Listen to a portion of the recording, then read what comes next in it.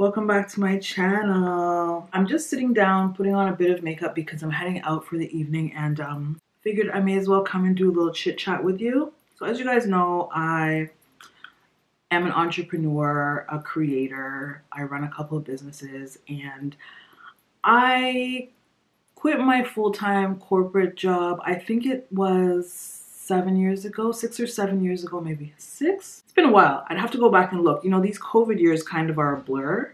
And because of that, I get asked a lot about tips on building a business. Very, very often. It's one of my most asked about questions. And I do actually have a book about it, if you're interested. I did write a book because of the fact that I get asked about it so often. So you can check it out on my website. I have a few hard copies left, not much. The hard copy is $9.99, but you can pick up the ebook, which is, I think, $2.99. Nowadays, it seems like everybody has a course or a book or some sort of advice on building a business, building a brand, building a YouTube channel. Everybody and their mom has some sort of template on how to do it. But I have noticed one thing about all of these workshops and courses that are out about building a brand and building a business, is that they all pretty much provide the same sort of steps, the same sort of cookie cutter, follow this route type thing. Not a lot of nuance is offered. And I noticed that there's a few things that business owners are just not telling you. So I figured let's come on and talk about that. So number one thing I noticed that business owners are not telling you is that failure is super common.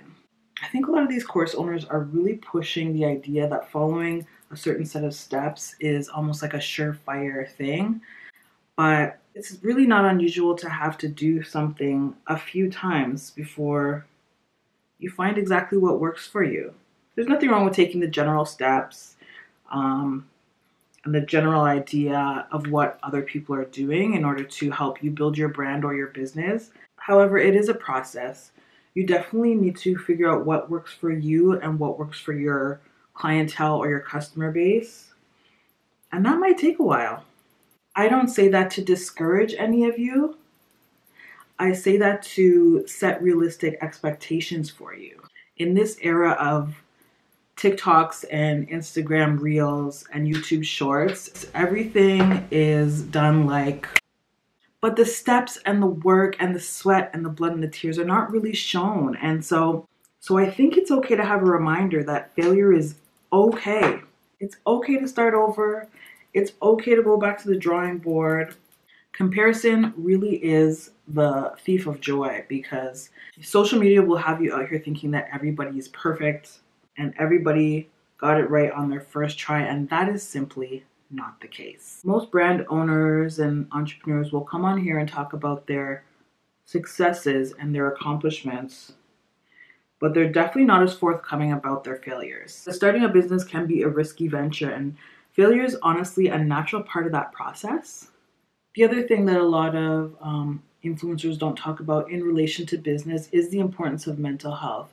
Now, I am glad that mental health and self-care is getting a lot more shine. I just find a lot of people don't talk about the fact that running a business can be extremely stressful, and that in itself can have a huge toll on, a business owner's mental health. It's nice to work for yourself, but it's not all fun and games. It can be extremely challenging, and it's okay to ask for help. That's key. So feelings of being overwhelmed are completely normal. Feelings of wanting to give up can be completely normal. You're not alone. Everybody is struggling, not just you, even though social media will try to make you believe otherwise. It's important to have that support system, whether you're a sole proprietor or not. That does apply to my case. I don't have employees or a shared workspace. It's just me. And that can be very isolating, particularly if you're not a service-based business. If you're a product-based business like myself, you literally can go weeks without human contact. I create at home, I produce at home, I edit at home, I run my communications at home. Work-life balance is really important, whether you have a 9 to 5 or not. So force yourself to take time off, even though you work for yourself. Force yourself to go outside and get fresh air, even though you're an introvert, even though you work from home. Force yourself to communicate with your friends and family, even though you are tired, even though you may be a workaholic. Force yourself to maintain that support system that you have in your life. Maintain your friendships, maintain your familial relationships. Get fresh air, get sunlight, especially as Black people in the winter. Get that vitamin D, open up your windows, let the fresh air in. Really just remember to take care of yourself, even if you have to pencil it in. That's personally something I have to remind myself on a regular, because those dark feelings, those feelings of anxiety and depression can really creep in, especially during the dark winter months, which thankfully it feels like we're on the other end of now. The last thing, and most important, that I find that business owners aren't telling you is that success is not a one size fits all.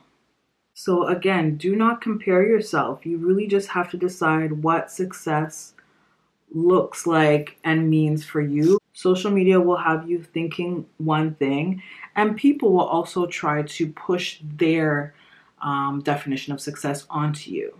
Whether it's friends, family, followers, unintentionally or intentionally, it's gonna happen. So having a successful YouTube channel does not mean having $1 million brand deals.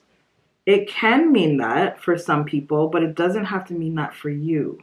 Having a successful hair care line does not mean your products are available in Target.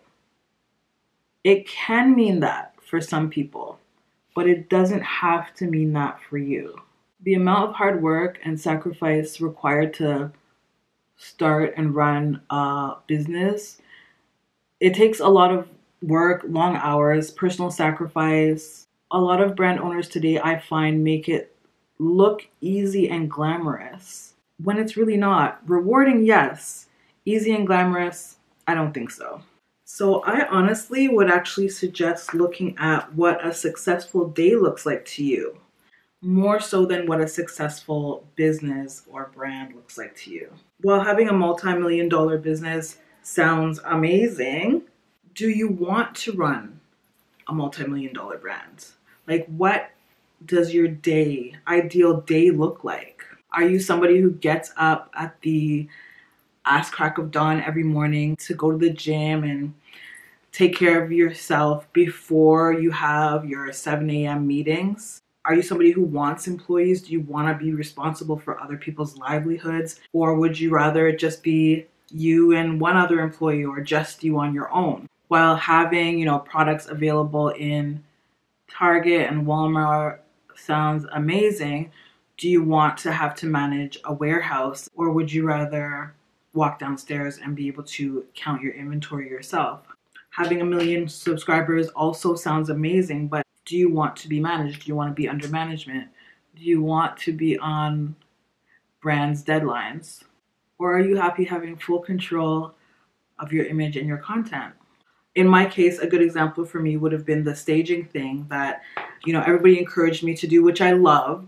I love that you guys believe in me so much, but I had to remember what my idea of success was and what my ideal day looks like, and it just didn't include that. I enjoyed it for the time that I had it, but I had to remind myself that at the end of the day, I'm running my business for me. I'm building a business and brand and life that I enjoy and that I love and that I can be proud of. And that's exactly what you should do as well. Those are my biggest pieces of advice and biggest takeaways of really being able to run your idea of a successful business. I hope that you guys found this helpful. Thanks so much for watching, and I'll see you guys in the next video.